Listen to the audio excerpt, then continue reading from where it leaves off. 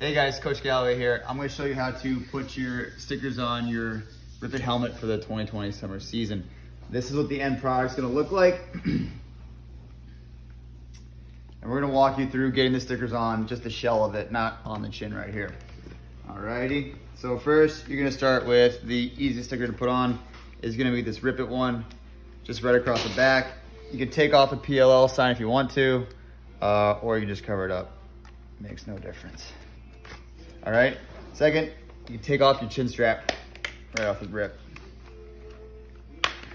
It's gonna make it easier to string or to put the stickers on. All righty, next up, you're gonna take the Mohawk,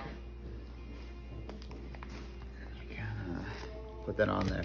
This back piece right here is gonna go on the back part of your helmet. So first you're gonna line that up. All right, now whenever you're doing this, if the stickers get a little, if they start sticking to somewhere first, that's all right. They're very, very durable and they'll re-stick easily. All right, so you're gonna get that planted. And it's important that it's done correctly across the back at that 90 degree, that it's, I guess, parallel or perpendicular to the, parallel to the backside right there, so that this one just flops on like that. Now, if it doesn't, you're just gonna have to guide it down that edge a little bit like that. After you're done, you can always smooth it out. If you have a credit card, it's a great thing to do. Take a credit card and run it along this, the stickers and they'll get the bubbles out. But going like this, making sure that you stick on the, make sure you don't let the front side get stuck before you get the middle down, and that'll create a huge bubble, which will lead to a wrinkle. All right, that's actually perfect right there. Next up, we'll do the side right here. This one's probably the toughest stick because it doesn't have a whole lot of guy lines to go by. I'll show you what I mean by that. Alrighty. What I'm looking for right here is I'm looking at this front part of the R. I'm sorry, the back part of the R, and it's got to be pretty much half and half over these two pieces right here. This front part is gonna go right there. So it's kind of just timing it up. This split right here in a perfect world will be broken by this ridge. You're gonna go along this line and this line as your guidelines, and as long as you follow that, it should look good. So sometimes it takes, again, you have to pop it off sometimes if you mess up, but I'm gonna try and follow this line right here. Alrighty, I'm gonna follow it down. That's looking all right. Let's see, right there I left about, maybe, I don't know, half a centimeter at the top. I'm not thrilled about that, so I'm just gonna pop it. Try it again. See how the top lines up. Still lining up pretty crummy.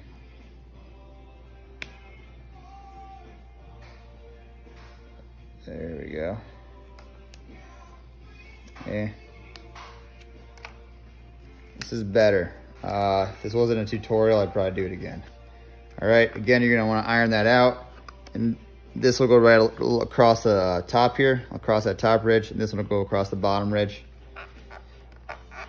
And then you got those air bubbles. You can work them out with your finger, or you can work them out with a credit card. Credit card works better. Pop that sticker on there. Boom. That's the top part. Oh gosh, gotta tighten it up a little bit. There you go. Now everything is made by Zima Gear, so it is customly built for this helmet. Right here, we're gonna grab this sticker, and it's gonna go right in this little nook right here. Actually, this one's actually gonna go in this little. You know what? I'm on the wrong side. I grabbed the wrong sticker. Gonna grab this sticker. This one's gonna come in that nook right there. Okay, if you grab the wrong one if it doesn't fit, right? These, again, Zima Gear has cut these to perfectly fit the Cascade S. So if it doesn't fit, if it's not lining up in the spot it's going, then it's probably not the right sticker for it. All right, that's what the side's gonna look like right there. To finish this side up, we'll grab one of these light blue ones. This one you're gonna try and weave. There's a little gap underneath this orange. Right there, you can get your finger underneath it. And the idea is to try to, you know, snug this up and ultimately have it sit almost underneath it, because you don't want it to be laying over the edge. So right there, that's pretty perfect right there. But sometimes this piece will lay over that edge. You don't want to do that. It's going to get dirty and it'll get dust and air underneath it, and ultimately it'll separate as well. All right, backside. I'm going to flip my guide helmet here. And I'm going to pop off the big R. All righty. And this circle is going to go right around there. So you just kind of want to eye this, get that circle to go around it, and as you're doing that, looking at that R on the top so that it follows that edge, like right there. That looks like it's pretty perfect. And then just laying it down. And if this comes down first and it creates that bubble, just pop it right back up. These stickers are super durable, to the point where you can pull them off, put them back on a few times in this stickering phase. Obviously, once these are on, you're not going to want to take them off. All right, there it is. Yep, the little piece that I accidentally pulled off earlier is going to go right here. That, and then we're looking for the little swoosh, which is right here. This little guy, it's going to come down here and it's going to fit right behind that black piece. I'm sorry, and the black piece and the on the white right there, behind that white ridge. And it's gonna follow that arch. And actually, I forgot the other sides. So I'll go back and do that one right now. Flip it, and same thing, it's gonna follow right behind that black piece, kind of hug in a little bit. Okay? And if it's not perfect, that's all right, because when you look at it from a distance or even up close, you won't be able to tell if you're not perfectly on line. And then you got your little blue piece again. Same thing, you want to try and snug it in there.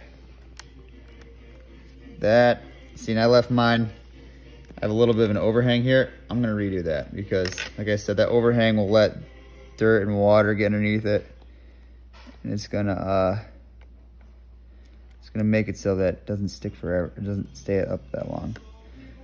Sometimes you can put it on there and have it stick to the actual orange and then run a fingernail along it, just like that, and I'll pop it underneath it. And the last little piece is the top of the R.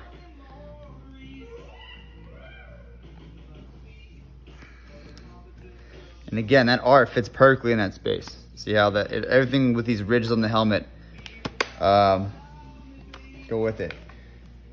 And that's how you get the new stickers on the shell of the Cascade S. Good luck.